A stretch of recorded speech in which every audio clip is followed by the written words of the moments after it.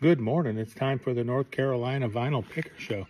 And on this episode, I'm going to go ahead and show you my 5 records that I've heard 100 times. The Randall Weaver contest. I know I'm late to the contest, but I got them. I got them right here, and I'm going to show them just here in just a second.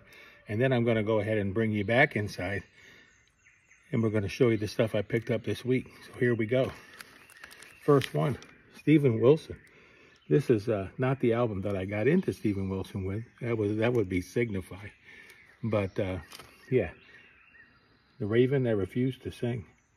What a great album. Prog album. Came out in the 2000s, and I've heard it at least 100 times, maybe more than that. What's next, boys and girls? Close to the Edge. Yes, I know I've heard this at least 100 times, if not more. Probably my favorite Yes album. I do love Tales from Topographic Oceans and Fragile. And the Yes album will be a close fourth. But I love Close to the Edge. And what a great album. What's next? Pink Floyd. And here's my quad copy. Quad copy.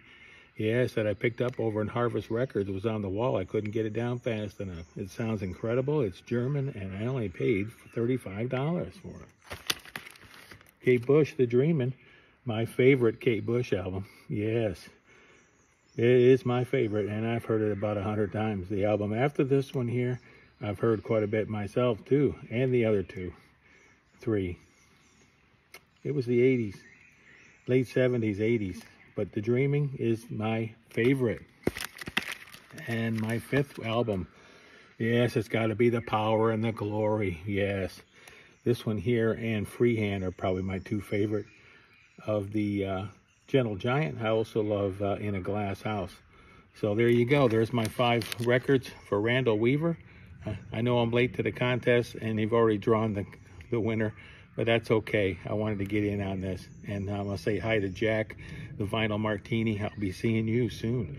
So take care, everybody. We'll be talking to you inside. Bye for now. North Carolina Vinyl Picker is back. And on this episode, it's brought to you by Noble Records, which is right down the road from me. And I just went ahead and showed you Randall Weaver's 5 records. And now I'm going to show you 5 more records that I picked up this week. Toya, Love is the Law. I used to have this on cassette back in the day. And I think I got the copy of the cassette still up in the garage. But here you go. I picked this up for $5. It's a Japanese import. It sounds incredible.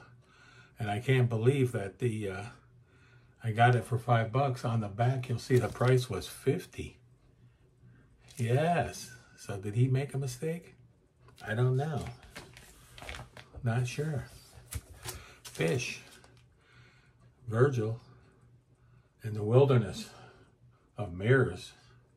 Yes, this is the album Fish when he left Marillion back in '87.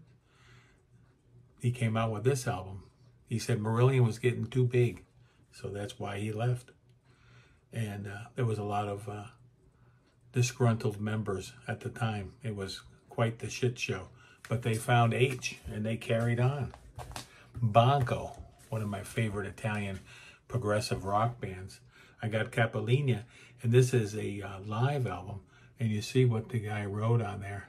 He wrote on there that the Italian prog band that turned disco orchestrated rock. Well, he wasn't too far from that, I guess. My buddy John told me that was pretty much spot on. But I like some of the tracks on here. Some of them are reimagined. My favorite Banco album is probably Canto di Primavera. And they do a copy of that. They do that on the 2nd song on side A. So this must have been the tour from that album, I'm thinking. And I picked up this one here, this gem here. Yes, and then there were 3. It's after Steve Hackett left Genesis. And this is, of course, a white label, not a white label promo, but a timestamp promo on the Atlantic Records. And it sounds really good. I ran it through my Humming Guru 2 times because it was pretty dirty. Looked like it hadn't been played in probably 30 years. And this one here I got on Record Store Day, but I ended up not getting it that day.